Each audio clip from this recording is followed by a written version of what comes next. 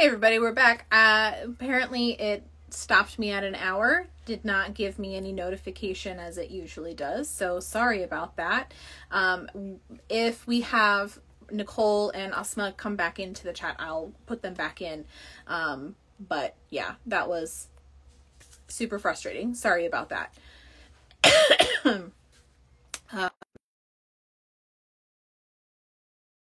Comes back in. I do want to call out that there are some people who have been asking for the white ladies to stop talking. So a lot of what we are discussing is Nicole here is actively working with Dr. Abelwarda and has been the voice for him because his internet is so terrible in the area that he's located that he is simply not able to jump right in and have a conversation. Otherwise, I would shut the hell up and do that. Asma is here, and I pulled her in very last minute and didn't give her time to prepare, which is my fault, and I wish that I could have done is give you better time to prepare and everything and have a more clear direction because we've been kind of going in a few different directions. But we are and want to center Palestinian voices as much as we possibly can. And we do that as much as we can in the ways that we can. Not every single Palestinian in Gaza is able to join a live or make a video and send it to us for us to share. And those that do, we share those ones without our faces in it. We share those ones without our voice or anything. We just give the platform to amplify those voices, which is what Asma was talking about earlier that people need to be doing. If you're someone who has you're just a person with an Instagram profile, you don't have a ton of followers, or you've just been using it for your personal use, stop using it for personal use. Download some of our videos, put them on your page, duet, stitch, whatever you need to do to amplify those voices. You are one person, but even if you're reaching or having maybe 25 or 30 people view your video, that's 25 or 30 more people than it was the day before, yes, or it was the hour before. And it's so important that people understand that it doesn't matter how many followers you have. What matters is that you're using your voice, that you're sharing the Palestinians' voices, you're sharing their content, you're amplifying and centering them. That is what needs to happen, not continuing to attack who's doing it and for why. Which is a whole different conversation to have. And but I wanted to for some reason you are in, if you're just out here in a world where you don't have you don't think that you have Palestinian voices to amplify, for instance, I mean, direct message me. You know what I'm saying? Like, direct message any of us, like, comment on us. You're not looking hard enough. Right. We have 450 families on our GoFundMe list alone. And there are many other spreadsheets that are out there that have more voices too. Pick a family, talk to that family, share their content, share their GoFundMe, talk about what's going on with them, share their story. Ask them if they have anything they can send you. If they can, share their story. If you don't know where to start, send Project Watermelon a DM. Like our profile, not me, because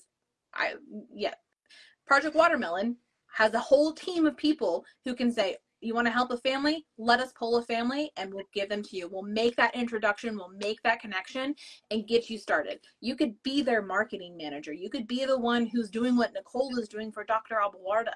Or you can partner with Asma and share her content and amplify her voice more so people understand more about the mental health impacts of all of this going on, as well as the Abandon Biden campaign. Like there are tons of options, and there's literally just no excuse for inaction at all. So if there's anything you take away from our fast and loose conversation today, it's do something. Yeah. And if you need help doing something, ask us. We are here to help. We're not far distant people with lots of followers. No, we're real human beings who are literally doing our best to help everyone that we can.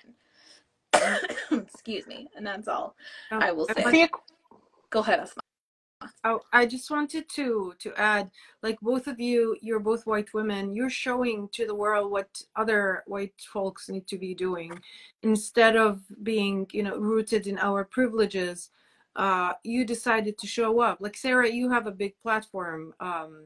a lot of followers, you use that, and you're not centering yourself in this. You are using that to to preserve life, to help in the middle of genocide. The same is with Nicole. And so this is an invitation to anyone, no matter how small. You don't have to be even on social media. Speak to someone in real life, your neighbor, someone who goes to church with you. I don't care, anyone, someone in the gym. If you're able to change one heart to help with the genocide in Gaza, we will change the whole world.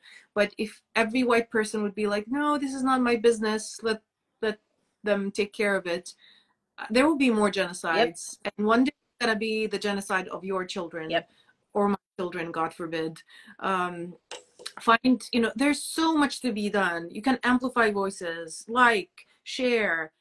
There's a link in my bio, by the way, for my friend. I know her for 10 years. She's trying to evacuate her family. She needs $100,000. Who can get that money? No one has that money to the side. You can donate, and most importantly, get active politically. Yes. This is not even political. This is not. It's a human issue, right? Yeah. This is life. If you care about life, this is your opportunity to prove to the world in the future. If you have grandchildren, one day they will ask you, what did you do when there was this genocide in Gaza? Would you tell them, well, I was too scared to speak up? Or you can say, I did my best. I did this and that and this and that. It's courage is right now. It's not in the museum 20 years. Yes. And I think How doing it powerful doing courage this is right now. Ooh, that's powerful. Ooh. Doing this for my children is literally the first thought I had. How am I going to show my children what is right or wrong and what to do about it? We've been so Americanized into this individualistic perspective that it's all about us and our immediate family and what we do for them and how we invest in that future. But what we lack understanding of is that we can't only impact our only kids' futures, and that's through generational wealth. Sure, you can do that, but what is that doing for your community? What does it matter if you have generational wealth if everything else around you is total shit? It doesn't matter. You have to invest in your community. If we learn anything from the Palestinian community, it is collectivism is powerful.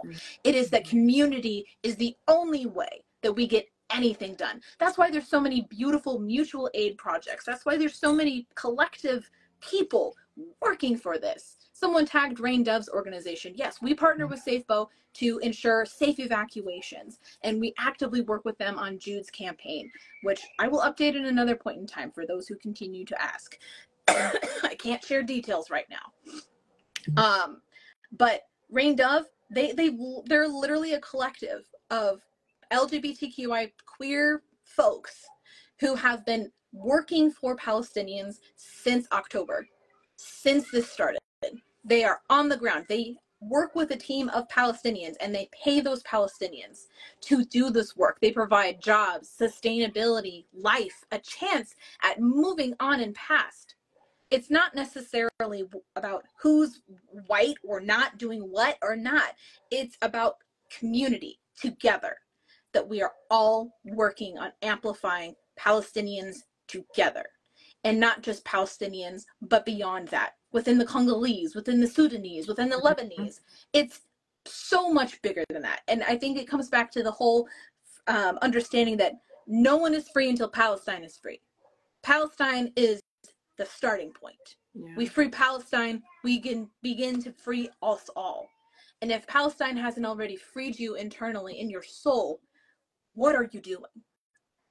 And I think that's the hit right there, is like, take that freedom from your soul. And I will say that one thing I do think it's important that we're white people. What I mean to say is I follow your content and I love it. And the truth is that it is important for white people to get on board here. It is easy for you to be comfortable. Yeah. Your society has made it that way. And look, I'm telling you here, just don't be afraid of admitting it's okay. Don't be afraid of admitting that you have benefited from a system designed for you. That's okay. That is not your problem. What is your problem is what you do with that benefit, what you do with that privilege, what you do with the hegemon in your society. It will require white people to fix this. No.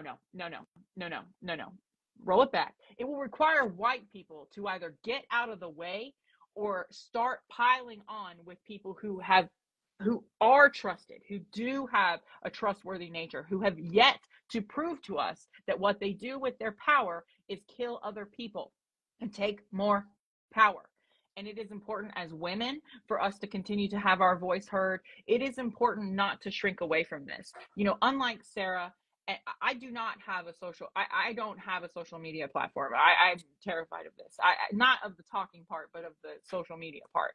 And I have overcome a lot of my own personal fears to be here doing this, because I do know that I have a place of privilege, and it is important for me to shout and also to set an example for folks who are the same as me.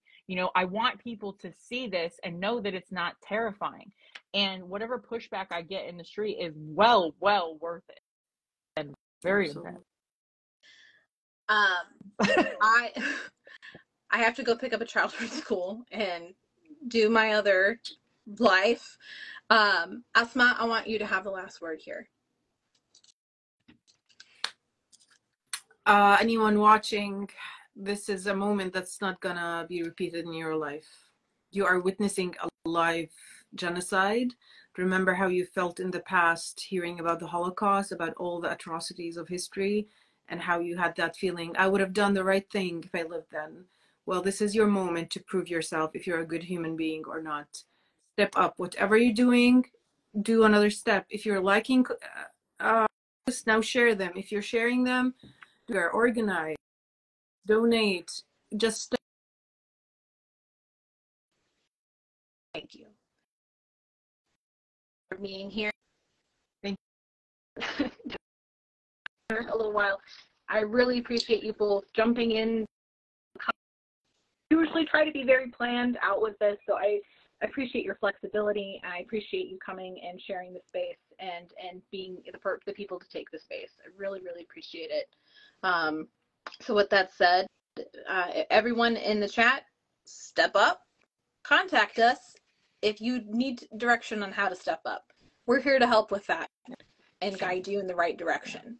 So thank you all for joining us. Please donate to Safe Bows Project to help evacuate people ASAP, and also donate to Project Watermelon to help get aid on the ground ASAP. Thank you all, and I'll talk to you soon. bye. Thank you. Bye.